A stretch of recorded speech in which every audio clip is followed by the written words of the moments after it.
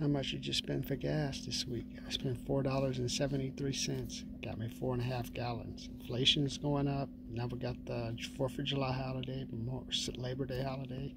Make sure you put that extra money when you get paid. Pay for the gas. Pay your rent. Pay your gas, man. Before you go on vacation, go to Europe, go to France. Make sure you pay for the gas. Pay for the rent, because you don't want to come back home like my roommates, my workmates, apartment mates, and find a letter saying pay or get out. Don't want that to happen to you. I don't want to have the sheriff giving you a ride. Then you got to get a tow truck too. Subscribe. How much are you spending for gas today?